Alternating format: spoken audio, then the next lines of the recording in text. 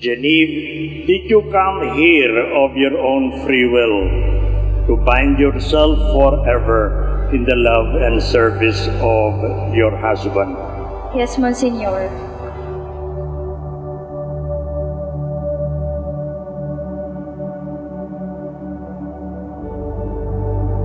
Allan, did you come here of your own free will to bind yourself forever in the love and service of your wife? Yes, Monsignor.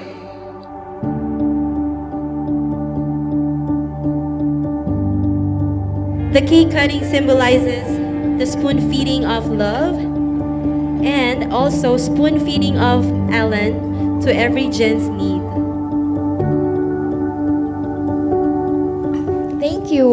Thank you. Kasi nandito kayo lahat.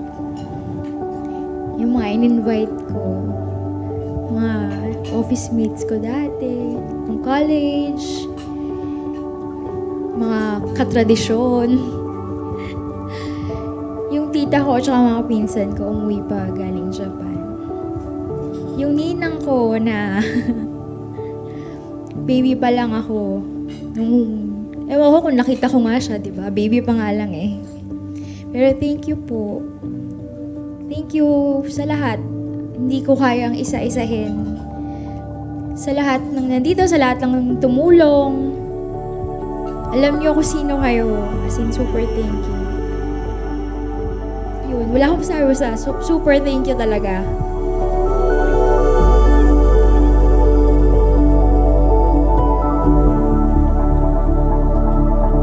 Would like to thank all of you for coming, sharing this occasion with us. It's the wedding of my only son. Tama yung sabi mo, pare, napakabait ni Noy Noy kasi mabait ang tatay.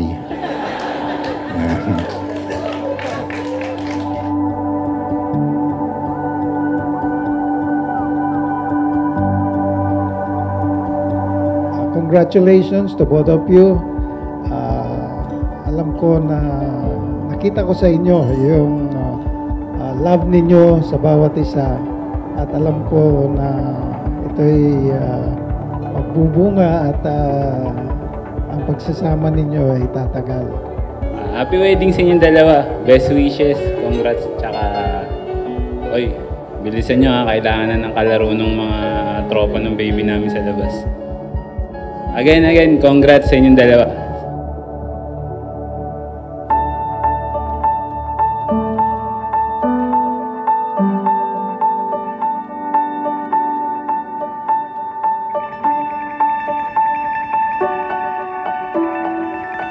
Jen, simple lang ang vows ko eh, pero very meaningful naman.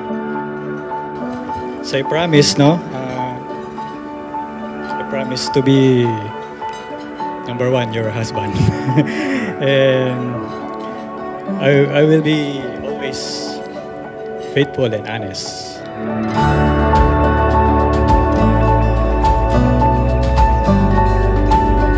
Actually, si Jenny ay magpakulang litrato yan, katabi ako eh. Kasi magkamukha raw kami. Ayaw tanggapin magkamukha kami.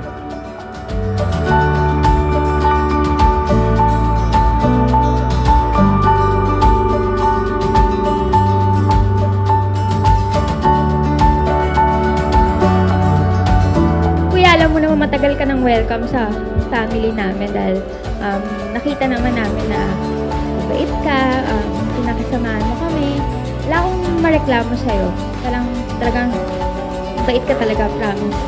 Ayun. So, alam ko na alagaan mo si ate. And mamahalin mo siya talaga. Ayun.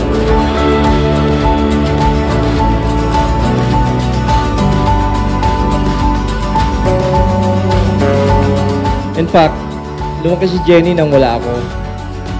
Lumabas siya sa tiyan ng mami niya, wala ako. Lumaki, lumapang, naglakad, wala ako. Lumaki siya sa mami niya. Kaya lahat ng mga anak ko sanay sa mami nila. Kaya pag nasa bahay ako, mapang-asar ako makulit. Namimiss mo rin yung kulit ni Daddy.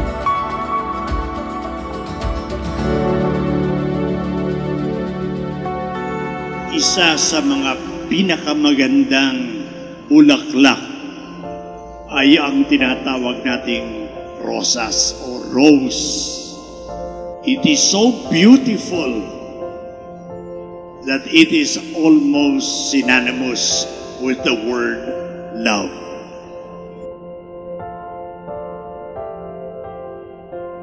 Ate Jen, naalala ko kanina nung maliit ka pa, alaga kita. Para bumalik may memories. Tapos nakita ko magiging maligaya ka.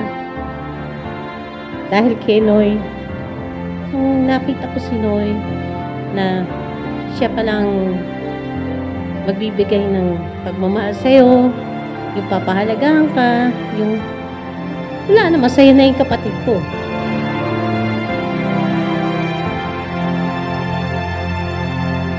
But at the same time, we come to realize that aside from each beauty, there are thorns in the stem of a rose. It simply says that in marriage, it is not all beauty, it is not all comfort, it is not only happiness, but there will always be concomitant to marriage, sufferings, misunderstandings, and sad to say, some, if not many, have gone broken in their lives.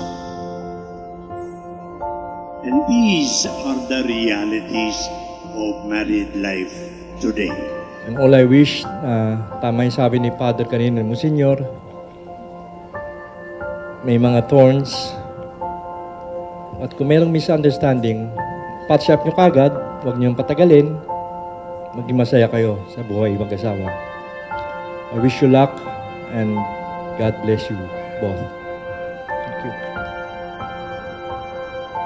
Noy, do you still remember this? Uy, napaniginipan kita. We were standing at the corridor waiting for our permits during college. You were so shocked that time. Nanlaki talaga ang mga mata mo because di naman tayo close. We were never introduced to each other. But then you smiled and said, talaga? That was our first ever conversation. A one-sentence convo. Little did I know na crush mo na pala ako. That time. I know it is difficult to love the way Christ loved us. But He is not demanding something impossible from us.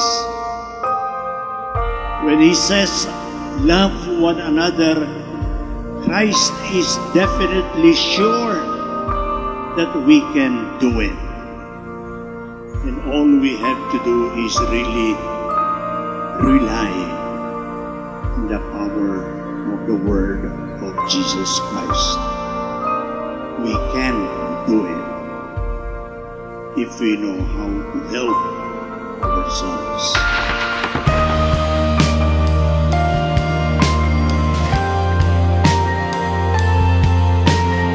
Genevieve, do you take Allan here present for your lawful husband according to the rite of our Holy Mother the Church? Yes, I do. Do you give yourself to him as his wife? Yes, I do. Do you accept him as your lawful husband? Yes, I do.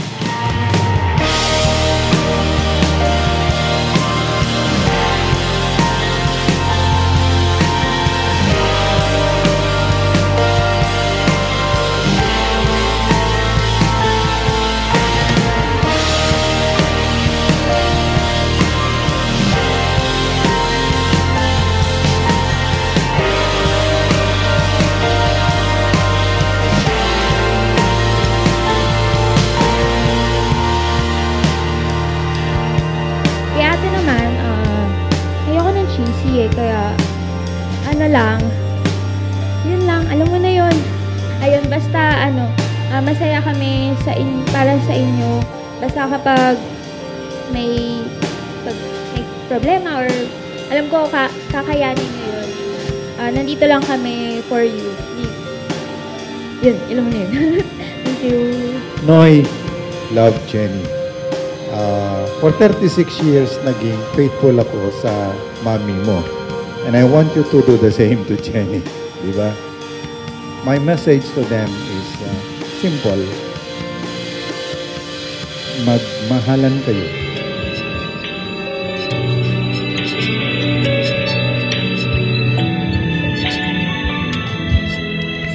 I never felt this way, falling in love like in the Shakespeare's play, feeling the magic of love. I had my shares of love, but you're the one I can't live without. You're the only one in my life. Everything you do, every day with you, every moment is forever. Every time I'm with you, brings me closer to heaven. Finally, reality is bigger than my dreams. Finally, it happened to me. Could it be the sparkle in your eyes, or the magic of your smile? Finally,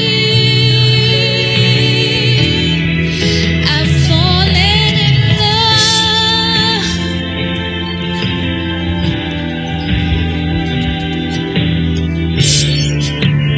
Ladies and gentlemen, our newlyweds, Jen and Allan. Let's give them a round of applause, please. Finally, reality is better than my dreams. Finally, oh finally, it happened to me. Could it be the sparkle in your eyes, or the magic of your smile?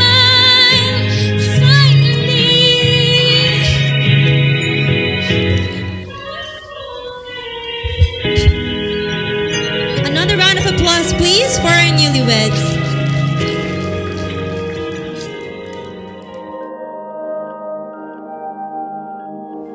I will be always faithful and honest, and loving and trustworthy. I will be your partner for life, and I will always, siguro sa argument, lagi na kitang pagbibigyan. Allan and Genevieve, remember, it is very easy to say, I love you. And you can say that 1,000,000 times a day. But you've got to prove that love in concrete action in your daily life. And that is where the test and the proof of love that will be spelled out in your life. We became close, series of texts, phone conversations, Yahoo Messenger, and of course, Friendster. You became one of my closest friends during college. After graduation, we were so busy on finding our goals, we lost communication. Akala ko hindi na tayo ulit magkikita.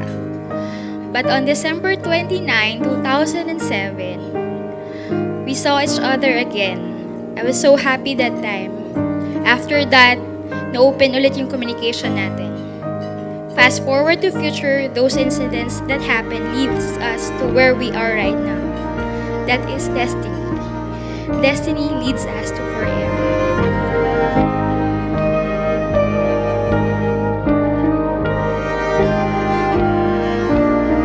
Allan, do you take Jenny here present for your lawful wife according to the rite of our Holy Mother the Church? Yes, I do. Do you give yourself to her as her husband? Yes, I do. Do you accept her as your lawful wife? Yes, I do.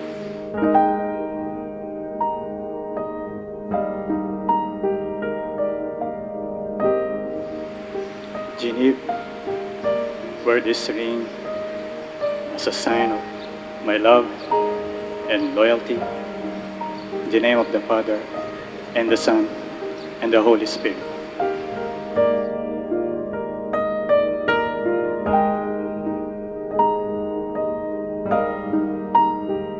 Happy ako kasi si Mami, syempre happy yan kasi nakikita niya. Yung naging asawa mo, talagang mamahalin ka talaga. Forever and ever. Congrats. Go siyawasen ni. Odaiji ni. Huwag lang ninyong kalilimutan ang ating Panginoon dahil kasi siya nagbibigay ng pagpapala, siyang nagbibigay ng protection sa atin.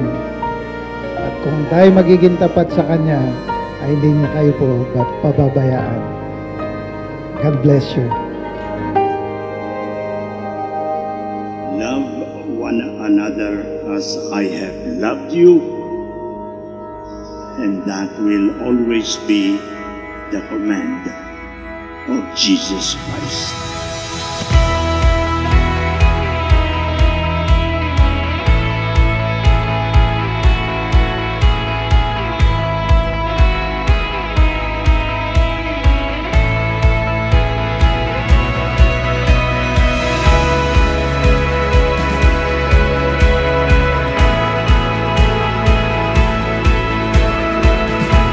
And now, as we enter a new chapter of our lives, I just want to thank you for loving me and for taking good care of me.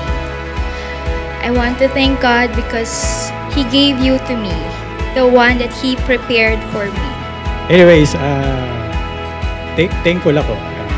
I will, in exchange, I will always be here for you and in the future to support our family. And that's all. I love you.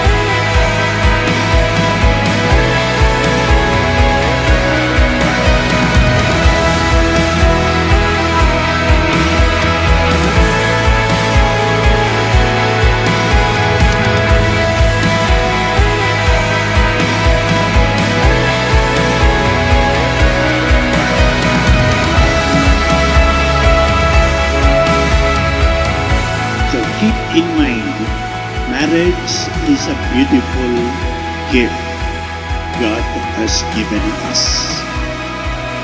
And it is up for you to make it a reality in your life by the way you live, by the way you love each other every day of your married life.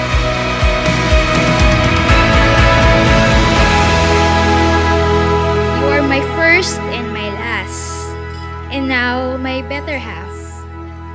Finally, our time has come. I love you and I will always will.